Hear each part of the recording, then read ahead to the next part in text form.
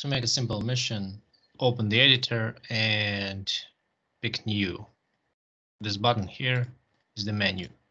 So you can load existing missions, for example, terrorist hunt, on this particular map or uplink or whatever. And you can make your own. So cancel, new, yes. Give it a tag, so it's filtered out in the list of all missions. Let's try it this way. Team co-op. Version doesn't matter. Yes, your mission doesn't even have a script yet, and the script is controlled by this button here.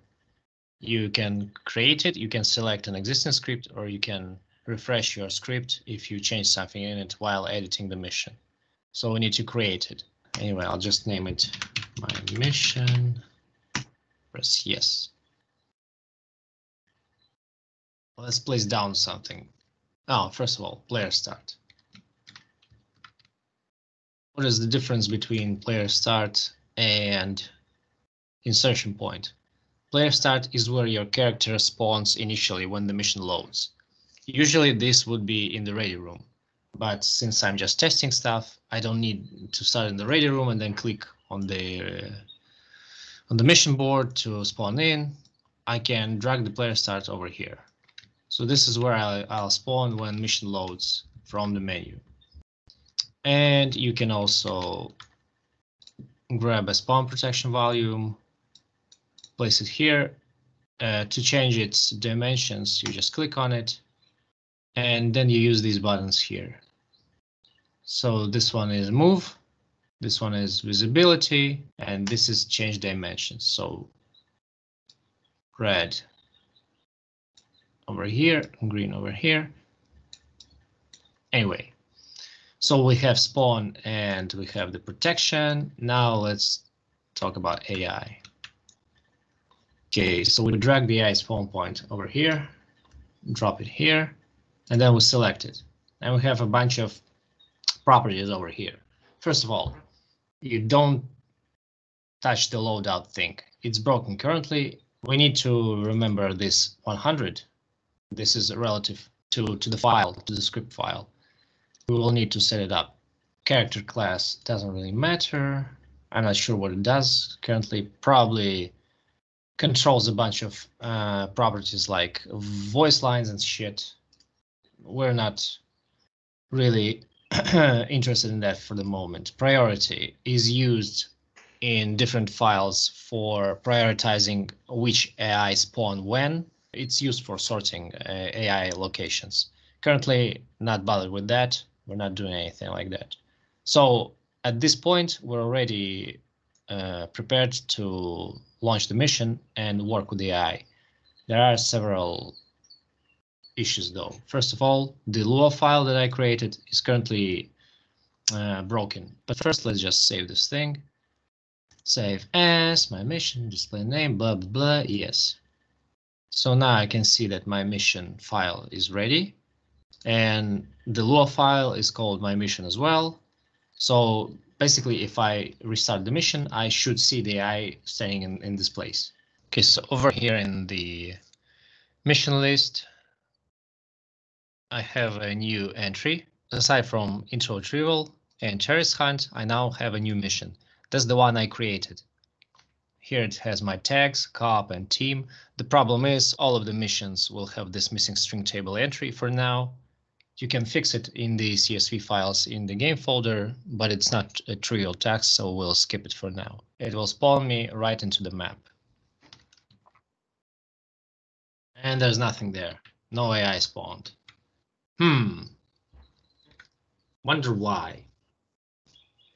This is to do with the file that we got to generate when I pressed the Lua thingy. I'll just show it again. Edit mission. You can see that the spawn is still there. It just doesn't work for some reason. And this is the file I'm talking about, my mission.lua. So let's take a look at that file and see what's wrong with it. The first hint at what's wrong is this line over here in the logs. It says that there's a problem with the mymission.lua file, and it's in the line number 13. This is the interesting part, the GS. Here's the file that was generated automatically. This is how it looks by default. It has nothing in it that would spawn the AI to begin with. So to spawn the AI, you need to add something to it. And that's what we'll do next. But first, this is the GS we're seeing in the log. This is the problem. It's not the only problem with this file. We'll just go step by step and see how to fix it. Basically, we need to open existing missions and see what it says there. So let's just remember the get all actors of class thingy and open Terrorist Hunt. Terrorist Hunt also has it. It has get all actors of class right here, right in the top portion of the file. Basically, this is a function that's being called when your mission loads through, and everything that's inside this function gets executed. And over here we can see that it doesn't say gs.get all actors of class, it says gameplay statistics. So it's a fair assumption to make that if we copy the gameplay statistics thing and port it over here instead of this, and then save the file, it should work. We need to go back here, create, select, refresh. Refresh is what I'm currently interested in. I press refresh, and it should change something in the log. Restarting the mission, we have a new error. It's basically the same thing. Lua error, blah, blah, blah, my mission Lua, only it's a different line now. It's line 15. And it says again, attempting to call nil value, and it says which value. It's a global variable called setGameRule. Let's look at that. So setGameRule is over here. Basically, it should be accessible from any Lua script that we could ever want to write. The problem is it isn't accessible currently, so Chris forgot to hook it up. We're looking for use ready room or something like that. Something to do with game rules. Terrorist Hunt, game rules, use ready room. There we go. Game mode dot add game rule. So currently Chris uses other functions, other objects to do the same thing. And we don't want that. First of all, I don't want to use ready room just yet. We just need to remember that this thing is over here. This is what we need if we ever want to use the ready room for our mission. Currently, I don't care for it. So all I need to do is delete them. And this will solve all the Lua errors, but it doesn't do anything really. So again, we go back to Terrorist Hunt, blah, blah, blah. And look how we can spawn AI, because that's what basically I want to do. So to spawn AI, we look at how Chris does it. Chris uses GBAI spawn point, which is that thing, that capsule that we dragged over. So we need to get all spawn points, just like it's done here. And we need to port it over here. Actually, we don't need this for now. We can delete it. And now we need to use these all spawns to spawn AI. And here we have spawn op4. This is what we need. Create AI over duration. This is what we'll use currently for testing purposes. So we copy over this line, go back to my mission, paste it here, and we just pick all spawns, paste it here to say which list of spawns we need to create. Op4 count. This has to be a variable in this file, particularly in this list over here. So we will need to create it. We'll just grab it from Terrorist Hunt again. Let's go all the way to the top. Op4 team ID, Op4 team tag, Op4 max count, Op4 count. This is what we need. We'll just grab this, copy over here. Max count, we don't care. We just care about spawning a particular number of AI for now. So we should be ready to go. Here we are in the mission. So the AI should spawn right over here. As you can see, they're here, but they're not doing anything. They're just running away from me. And the reason is in the log files. We need this capsule here, the spawner. We can see that these guys don't have any loadouts associated with them. Problem is, even if I pick a loadout, it won't apply because it's broken currently. For some reason, you can see it here. It says AD guys / bad guys 1, 2, 3, bad guys gunner, etc. The game will look in a folder called AD guys, blah, blah, blah. The problem is there is no such folder. Two ways of dealing with it. I'll show both. You can see the problem over in this line right here. Could not find file, blah, blah, blah, ground branch content, ground branch AI loadouts .kit. So by default, when you have an empty loadout for your bot, it will look for an empty kit file in the loadouts folder of the game. Open up the contents folder, ground branch, and we need the, which one is it? AI loadouts. AI loadouts. Here it is. And you can see that the folder is called bad guys, not add guys, like in the editor. So that's the first problem. We can make a default file with some kind of loadout for them. So we take any one of these. Let's take number 1. Go back to loadout, paste it here. Problem is it has to be named .kit. If we try to save it like this, oh, actually it's saved. What the fuck? Shouldn't. Well, in case it doesn't save it like this, you just need to put a dot after it, save it.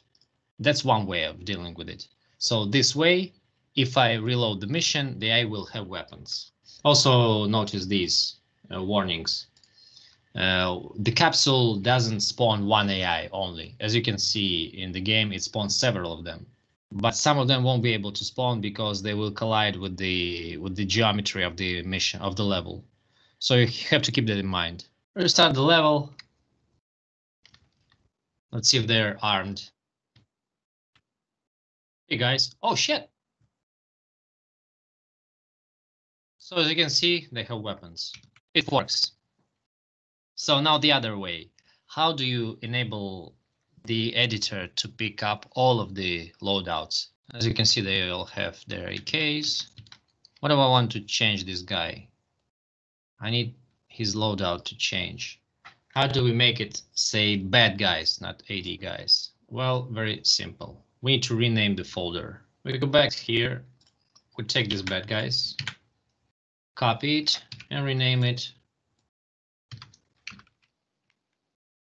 Some line in front. Any symbol just so that it gets eaten by the editor when processing the folder name.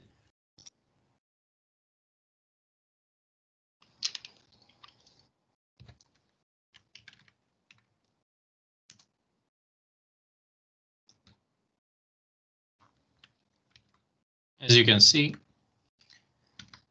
I changed the loadout and they all now have EBRs because changing that folder in the loadouts subfolder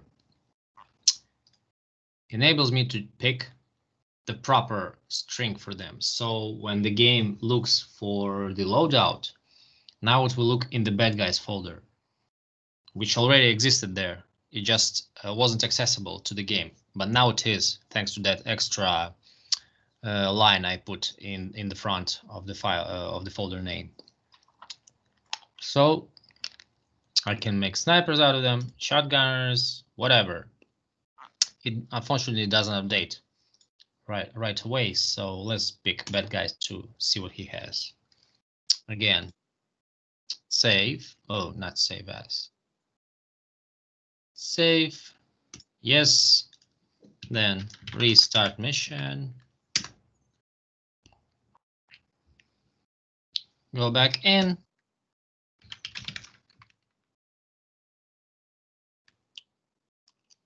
As you can see, they now have AKs with the optical sight. This way you can set a loadout to one's particular spawn.